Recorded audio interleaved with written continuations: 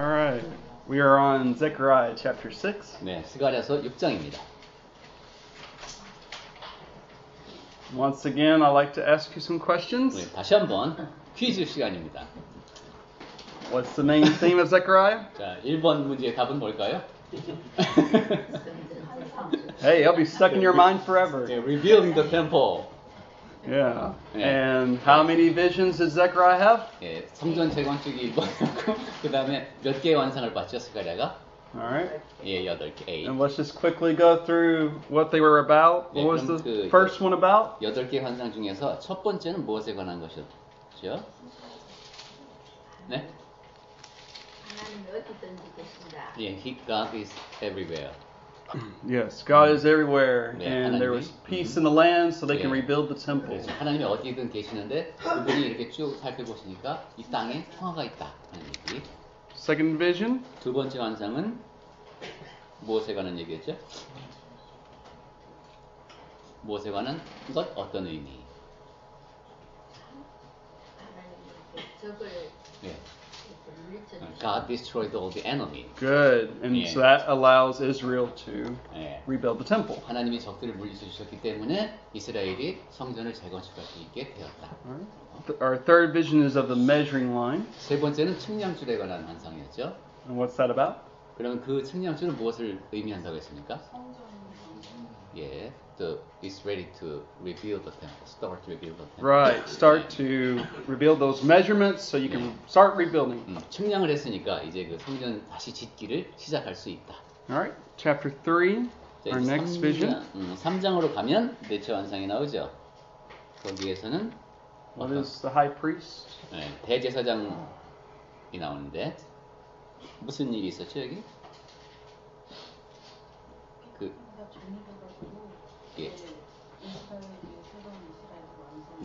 he was purified, his clothes, and Yes.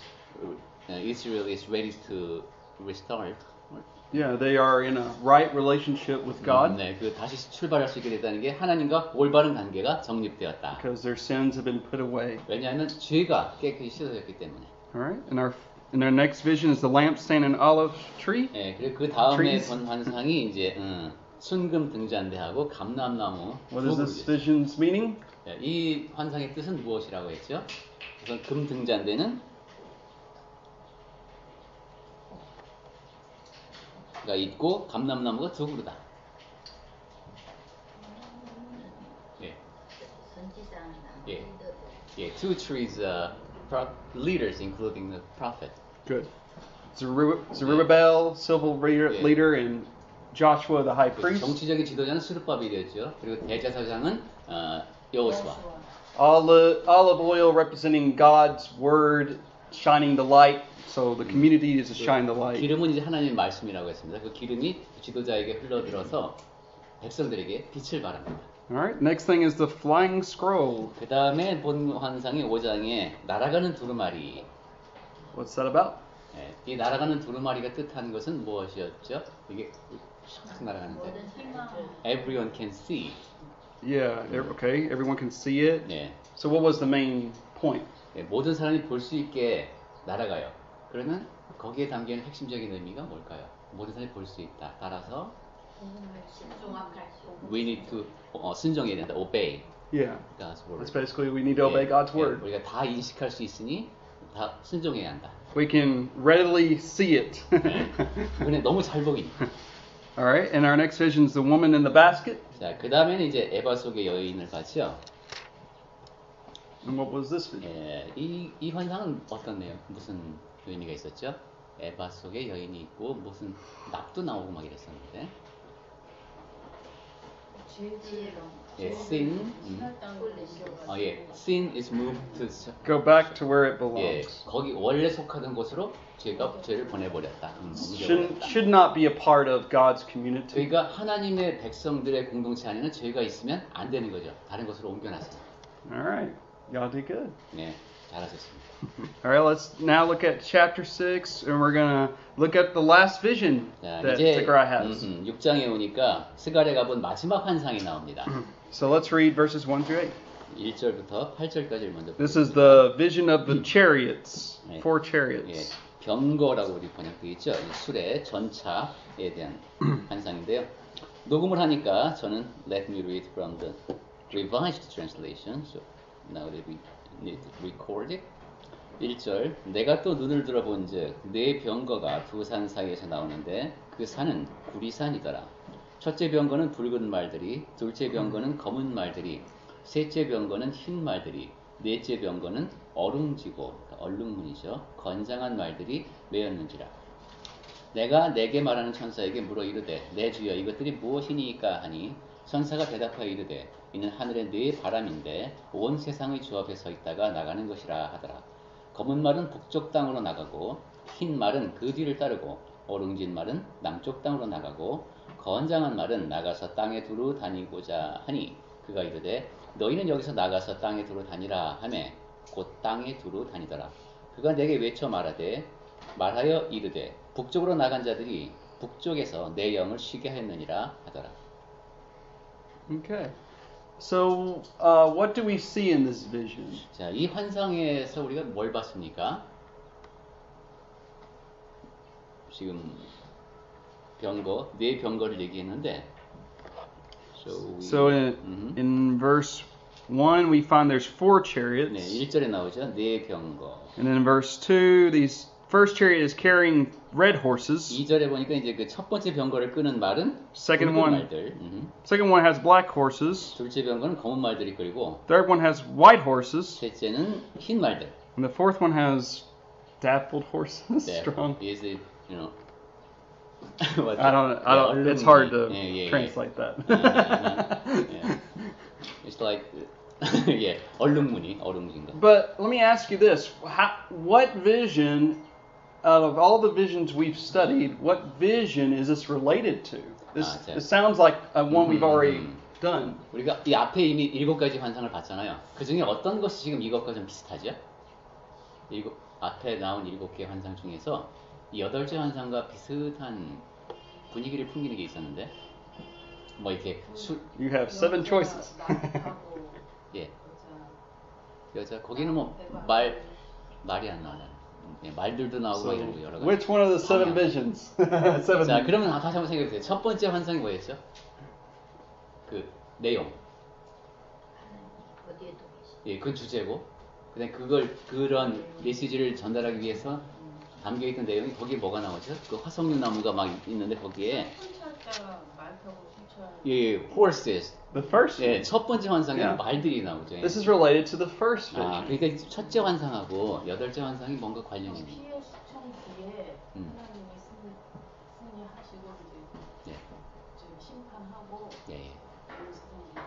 예. 그리고 so are those two means that God after the after making clean and then God's judgment coming. Yeah. So I think we have these 8 visions, and the first and the last one are related to each other in some sense. In that, what do chariots represent in the ancient times? 네, 지금 이제 김영수 자매님께서 좀 더 그 전체적인 내용을 말씀하셨고, 지금은 첫 번째가 그럼 8번째만 볼게요.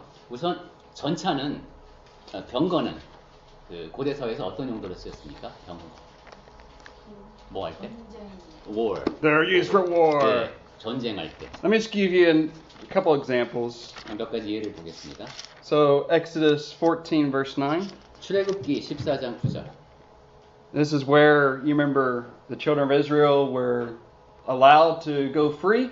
이스라엘 백성이 이제 애굽을 나가도 좋다 이런 허락을 받은 다음에. So they're there by the Red Sea, and you remember the Pharaoh sends his armies after 홍해를 Israel. 이제 마주보고 딱 있을 때 바로가 추격대를 보냈습니다. So in chapter 14 verse 9, so the Egyptians pursued them, all the horses and chariots of Pharaoh. And you can read it. 예. 14장 출애굽기 14장 9절 볼까요? 애굽 사람들과 파라오죠. 이 말들, 병거들과 그 마병과 그 군대가 그들의 뒤를 따라 바알수본 맞은편 비하히롯 곁 해변 그들이 장막 침대에 미치니라. Okay. And we could look in the book of Judges, for example. 사사기에서도 이제 이런 내용을 많이 볼 수 있고요. There's many other places. 네, 이런 성경 여러 곳에서 이 병거가 나오면 전쟁을 뜻하는 것을 알 수 있습니다. Okay, so we have these 4 chariots. 자, 그 병거가 4대입니다. And notice they go in different directions. 그리고 그 병거들이 각각 다른 방향에서 나오죠. All right. In verse 5, where these horses are identified. 다른 방향으로라고 해야 되겠네요. These are 4 spirits of heaven who go out from their station before the Lord of all the earth. 5절 보겠습니다. 이 병거가 뭐냐? 이는 하늘의 4 바람인데 온 세상의 주 앞에 서 있다가 나가는 것이라. Okay, so different directions, right? 각각의 all it means. 사방이죠, 사방. North, south, east, west. Actually, in Korean language, 4 directions means everywhere. Okay. 사방으로 우리말에 이런 말이죠. 그 모든 방향으로 이런 뜻이죠. All right, now look at verse 6. I know you know the answer to this. 자, 6절에 대한 것은 여러분이 아실 것 같은데. The one with the black horses is going to the north country. 검은 말은 북쪽 땅으로 나가고. So what would that represent? North country. 자, 그럼 이 북쪽 땅이 North of what? 북쪽 땅에는 무슨 나라 같은데 이게 무슨 뜻일까요? 북쪽 땅에 무슨 나라가 있나요? Babylon. 바벨론이. And you know this because of back in chapter 2. 그러면 2장을 보면 되겠습니다. Look at verse 6. 2장 6절. Up, free from the land of the north. 너희는 북방 땅에서 도피할지어다 이런 말씀이 있었습니다. See, the people of Israel had returned from the captivity of Babylon. 이스라엘 백성들이 이제 바벨론의 포로로 갔다가 돌아오고는 있었는데, all right, the white horses are going after them. 남은 사람들이 있었죠. 자, 그리고 흰 말은 그 뒤를 따르고, all right, and the dappled are going toward the south country. 그리고 어룽진 말은 남쪽 땅으로 나갔다. All right, what would be south? 남쪽엔 뭐가 있죠? Egypt. Egypt. 네, 애굽이. And we know what the relationship between Egypt and Israel was. 그리고 애굽과 이스라엘과의 관계는 우리가 잘 알고 있죠. Israel was freed from slavery from that country. 이스라엘은 거기 애굽 땅에 노예로 있다가 이제 풀려난 사람들입니다. All right, look at verse 7. 자, 이제 7절. So God commands them, go walk to and fro throughout the earth, the strong steeds, the fourth group of horses. 예, 너희는 여기서 나가서 땅에 두루 다니라 하는 것이 하나님의 명령입니다. All right, I think that's pretty explanatory. 네, 여기는 그냥 내용을 읽으면 되겠죠. 아, 그렇게 명령을 받고 땅에 두루 다녔구나. All right, now he says, see, those who go toward the north country have given rest to my spirit in the north country. 이제 8절 보겠습니다. 그가 내게 외쳐 말하여 이르되 북쪽으로 나간 자들이 북쪽에서 내 영을 쉬게 하였느니라. 그랬습니다. All right, so what's the main point of this vision?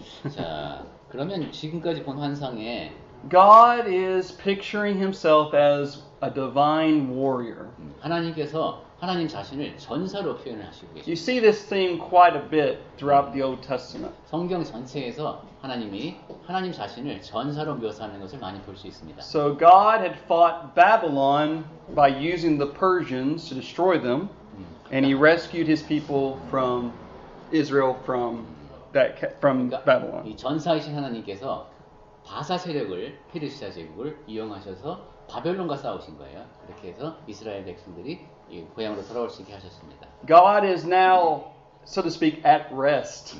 그래서 하나님은 이제 지금 좀 말하자면 사람의 말로 하면 휴식을 취하고 계신 겁니다. Why? Because he has no enemies to fight. 왜냐하면 적을 다 무찔렀기 때문에 이제 무찌를 적이 없어요. 그래서 쉬고 있는. God has rescued his people. 하나님께서 이제 백성들을 구해내시고 지금 쉬신다 이런 뜻입니다. So I want us to think about an application that can really be brought before us. 자, 이러한 내용을 갖고 우리 삶에 한번 적용을 해보겠습니다. Is God still a divine warrior today? 하나님께서는 오늘날에도 전사로 활동을 하실까요?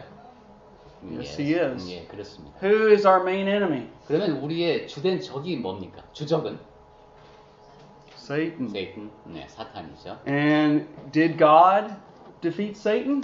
하나님께서 사탄을 물리치셨나요? 예. Yes, he 예, did. 그렇습니다. He did it by sending his son Jesus Christ in human flesh to die on that cross. 아들 예수 그리스도를 사람의 몸을 입게 하고 보내시고 십자가에 죽게 하셨죠. Now, I just want to go to Hebrews chapter 2. 히브리서 2장을 보겠습니다.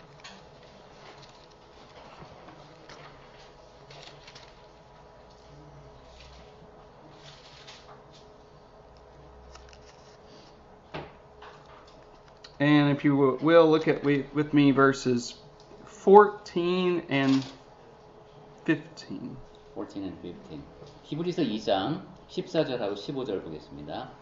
자녀들은 혈과 육에 속하였음에 그도 또한 같은 모양으로 혈과 육을 함께 지니심은 죽음을 통하여 죽음의 세력을 잡은 자 곧 마귀를 멸하시며 또 죽기를 무서워함으로 한평생 매여 종로를 타는 모든 자들을 놓아주려 하심이니.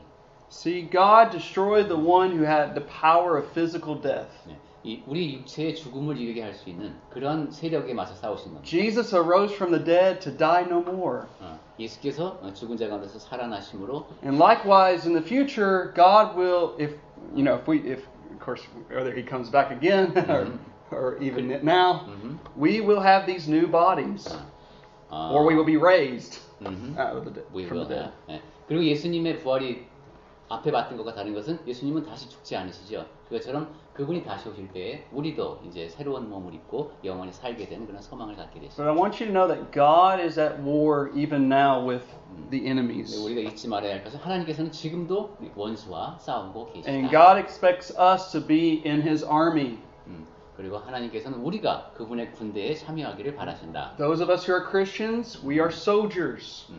그래서 우리는 그리스도의 군사가 된 사람들이다. Ephesians 6 says to put on the whole armor of God. 에베소 6장에서도 하나님의 전신갑주를 입으라고 했죠. Because we have to withstand against the powers of darkness.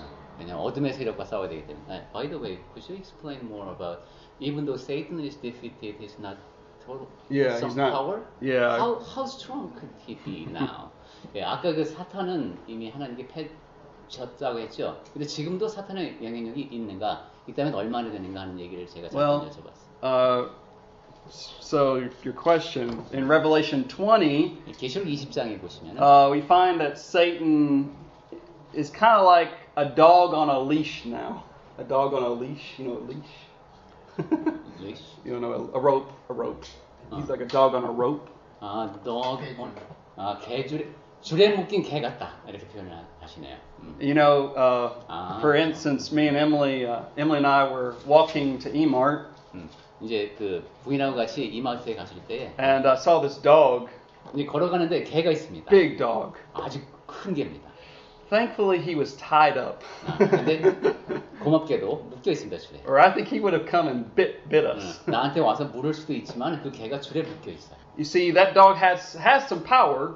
그 개는 상당히 힘이 세죠. But it's limited. 하지만 제한되어 있습니다. So it is with Satan. 사탄이 지금 그렇습니다. Remember, we've talked about Satan before being the accuser in chapter 3.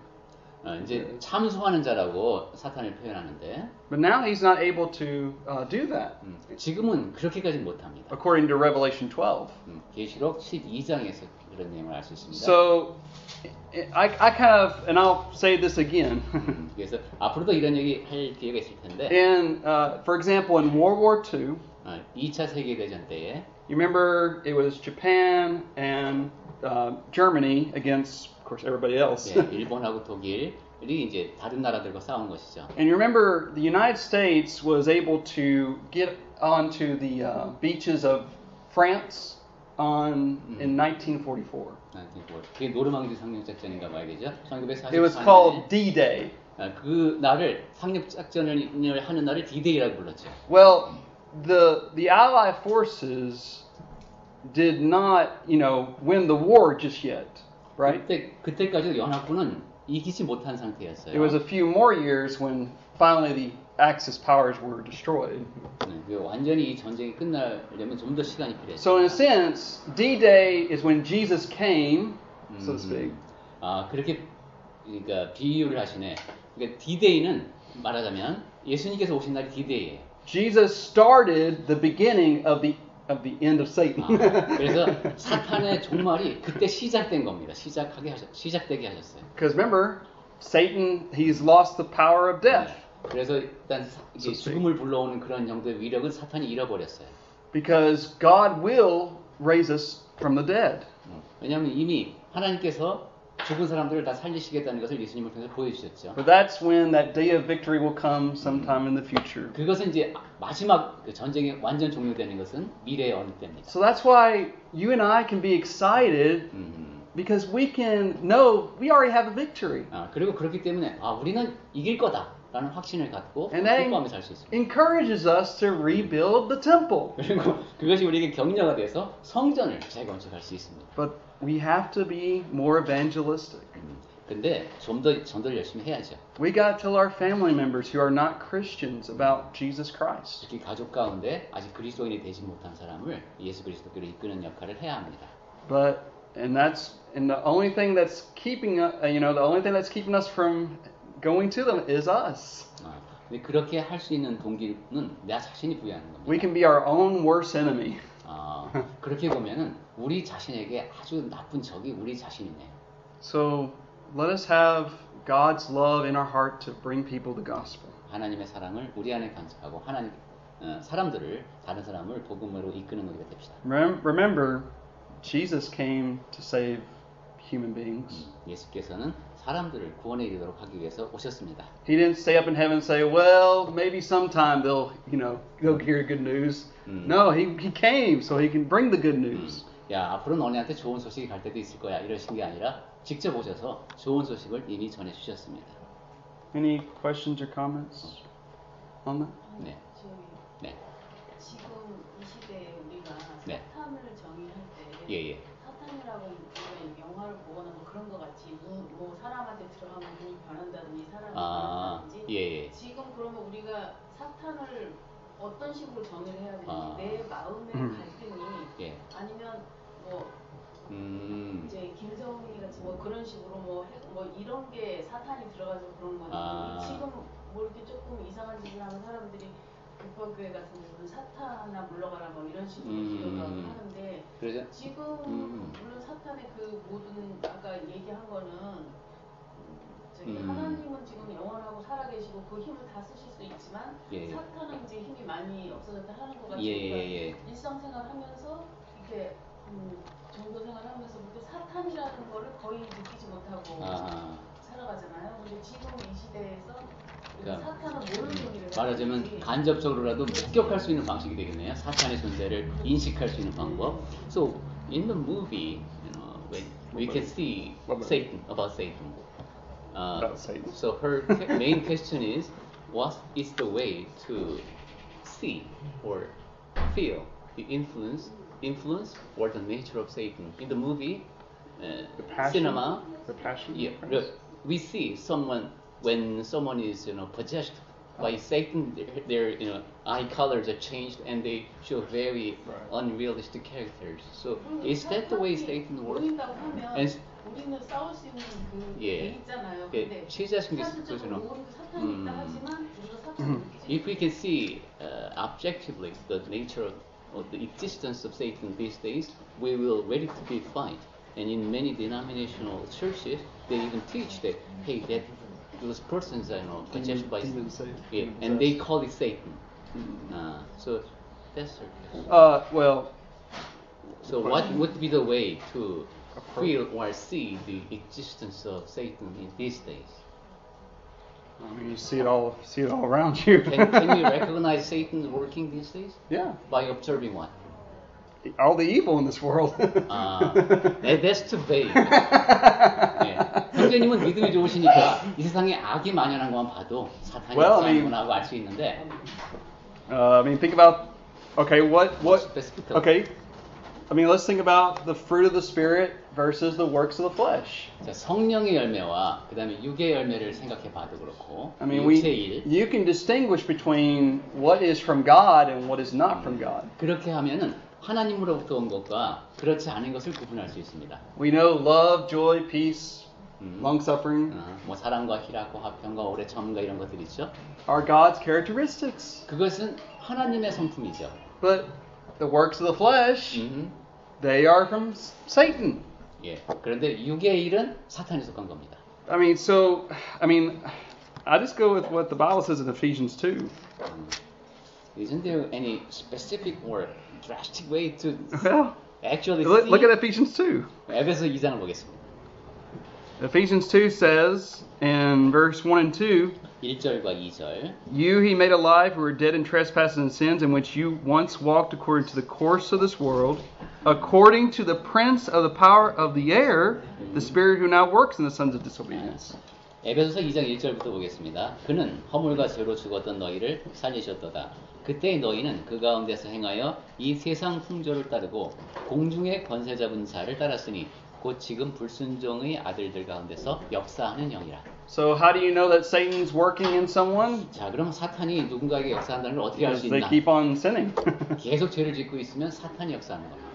This is why the Bible talks about the dwelling of the Holy Spirit and the dwelling of Satan.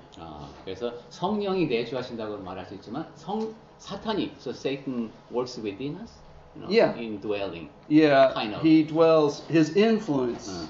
거한다. 이것은 사탄이 거한다라고 표현할 수 있어요. 영향을 끼치는 겁니다, 우리에게. Let me show you. 각자에게. Look at Revelation chapter 2. 계시록 2장을 보겠습니다.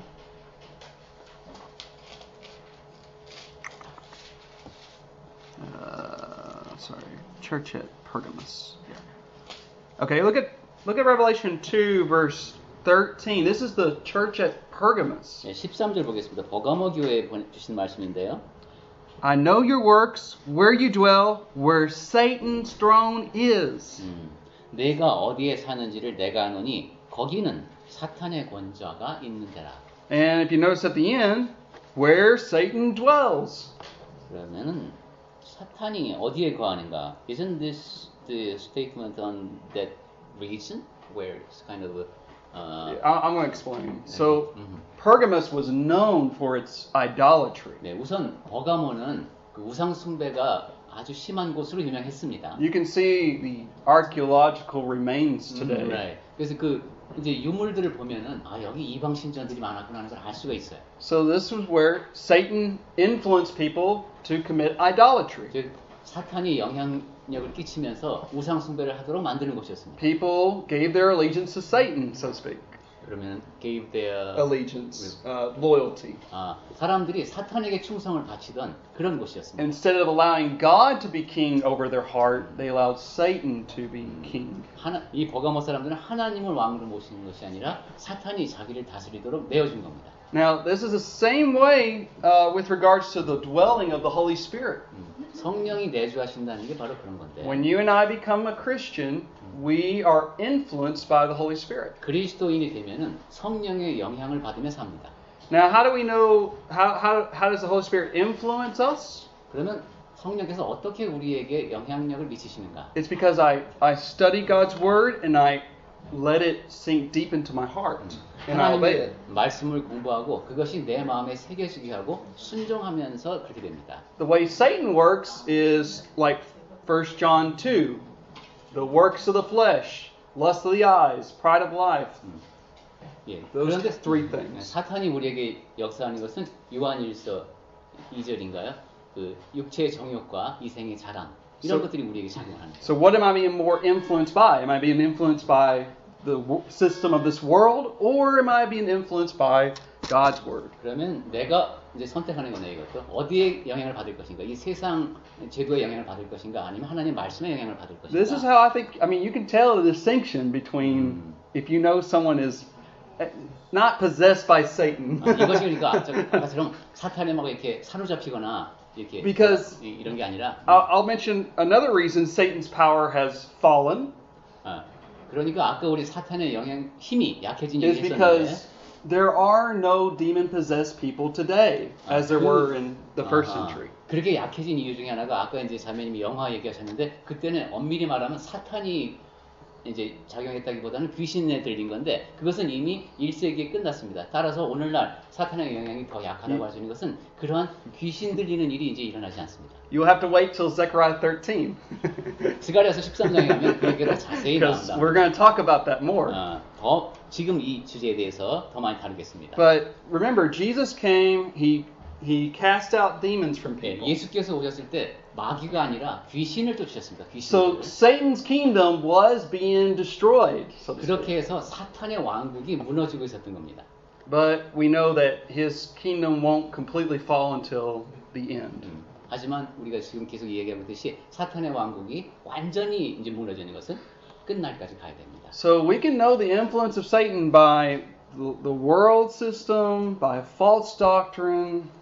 자, 그래서 사탄의 영향력을 알 수 있는 것, 세상 제도, 거짓 교리. But you can know about God because this is His Word, this is the truth. 하나님을 아는 방법은 진리가 적혀 있는 성경 말씀이죠. Any questions or comments? 네.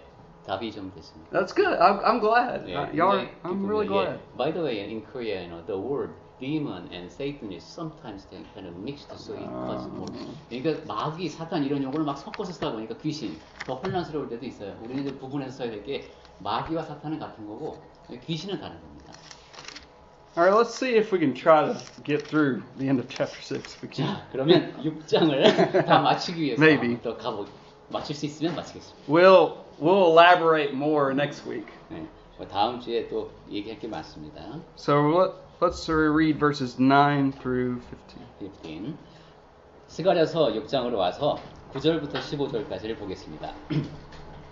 여호와의 말씀이 내게 임하여 이르시되 사로잡힌 자 가운데 바벨론에서부터 돌아온 헬데와 도비야와 여다야가 스바냐의 아들 요시아의 집에 들어갔나니 너는 이날에 그 집에 들어가서 그들에게서 밭대 은과 금을 받아 면류관을 만들어 여호사닥의 아들 대제사장 여호수아의 머리에 씌우고 말하여 이르기를 만군의 여호와께서 이같이 말씀하시되 보라 싹이라 이름하는 사람이 자기 곳에서 돋아나서 여호와의 전을 건축하리라. 그가 여호와의 전을 건축하고 영광도 얻고 그 자리에 앉아서 다스릴 것이요 또 제사장이 자기 자리에 있으리니 이 둘 사이에 평화의 의논이 있으리라 하셨다 하고 그 면류관은 헬렘과 도비야와 여다야와 스바냐의 아들 헨을 기념하기 위하여 여호와의 전 안에 두라 하시니라. 먼데 사람들이 와서 여호와의 전을 건축하리니 만군의 여호와께서 나를 너희에게 보내신 줄을 너희가 알리라. 너희가 만일 너희의 하나님 여호와의 말씀을 들을진대 이같이 되리라. Alright, so what was the main act of this vision? 네, 여기 9절부터 15절까지 일어나는 중요한 일이 뭐죠? 무슨 여기 제목이 붙어 있는데 주된 일 건축 it's kind of building 건축도 한다는 얘기가 있어요. 근데 좀 더 크게 뭉뚱그려서 What happens to Joshua? 여호수아에게 무슨 일이 일어났어요? crowned. Now that's very interesting. 여호수아에게 관을 씌웠어요, 그죠? You know, in the Old Testament, you had a sharp distinction between kings and priests. 구약 성경에서는 제사장하고 왕하고는 엄격히 구분되어 있습니다. So it's very interesting that they have made this crown and they're placing it on Joshua the high priest. 그러니까 이 면류관을 만들어서 제사장 여호수아에게 씌웠다는 게 상당히 흥미로운 얘기입니다. So this is something symbolic, something that's pointing to the future. 뭔가 상징적인 의미가 있다는 얘기고 네. 그것은 앞으로 일어날 일이라는 거죠. Let me ask you, what is this pointing to? 자, 그렇다면 지금 이 환상이 무엇을 가리키고 있는 걸까요? 아니면 누구를? 어떤 일을? 미래에 일어날? Jesus Christ, 네. because he is going to be what? 왜냐하면 예수님은 무엇이고? High priest and the king. Right. 예, 제사장이고 왕이시니까. On his throne. 그리고 자리에 앉아서 다스리시니까. But also notice something else. 그리고 또 다른 거 한 가지는 He shall build the temple of the Lord. 그리고 그가 주님의 전을 건축한답니다. That's 여호와의 전을. found in verse 12. 13? Sorry. 네, 12. 12 And 13. 12절하고 13절에 있네요. 그가 여호와의 전을 건축하리라. So everything in the Old Testament has been, almost everything, has been these shadows and types. 네, 구약 성경에 있는 거의 모든 내용이 다 그림자이고 그 다음에 실체를 가리키고 있습니다. I mean, it may have been the case that Garden of Eden was the first temple, because that's where God dwelt. 아마도 에덴 동산이 첫 번째 성전이었던 것 같습니다. 왜냐하면 하나님께서 거기 거하셨습니다. Then you got the tabernacle being built.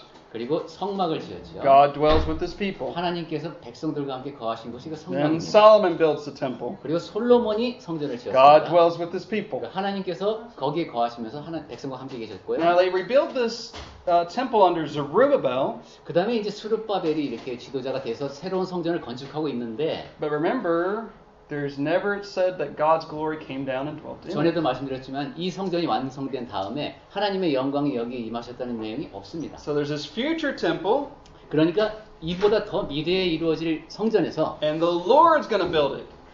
그 성전은 주께서 건축하시고 And of course, I love how this. Let's go to John. We got to go to John. 요한복음을 통해서 확인해 보겠습니다. And we'll probably stop here. 네, 오늘 생각보다 많은 얘기를 나눴기 때문에 아마 이 이야기까지 하고 마쳐야 될 것 같습니다.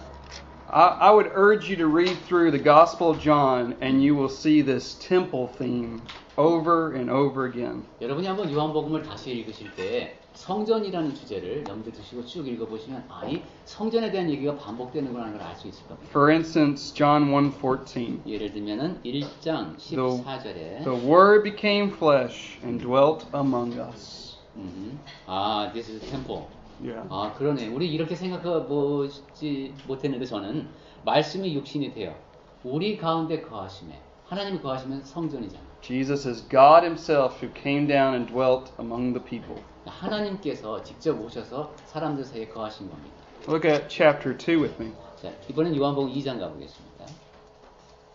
And if you go to, you remember verse 13 through 22 is about Jesus cleaning out the temple. 13절부터 22절까지 이제 성전을 깨끗하게 하시는 그런 얘기가 And 나오는데 verse 18, the people say, what sign do you give that you have this authority to do these things? 18절에서 유대인들이 막 말하죠. 네가 이런 일을 행하는데 우리한테 무슨 표적을 보이겠느냐? And I love what Jesus says. Destroy this temple in 3 days, I will raise it up. 그때 예수께서 이런 말씀하시죠. 너희가 이 성전을 헐라. 내가 사흘 만에 일으키리라. Jesus wasn't speaking of the physical temple. 그때 예수께서는 지금 눈에 보이는 성전을 말씀하신 것이 Speaking 아닙니다. of His body. 당신의 몸을 말씀하신 The 것이죠. body that would die and would be raised up. 예수님의 몸이 죽고 다시 살아나시죠. So Jesus is that cornerstone that was rejected. 그리고 예수님이 바로 그 건축자들이 버린 모퉁이 돌입니다. But He brought forth the new temple. 하지만 이 돌이 이제 성전을 다시 짓지요. You can see it in John chapter 4. 요한복음 4장에서는 Remember in verse 21, 21절에서 Samaritan woman decides to talk to Jesus about worship. 사마리아 여인이 이제 예배에 대해서 물어봤습니다. And Jesus says to her, Woman, the hour is coming when neither on this mountain nor in Jerusalem will worship the Father. We will.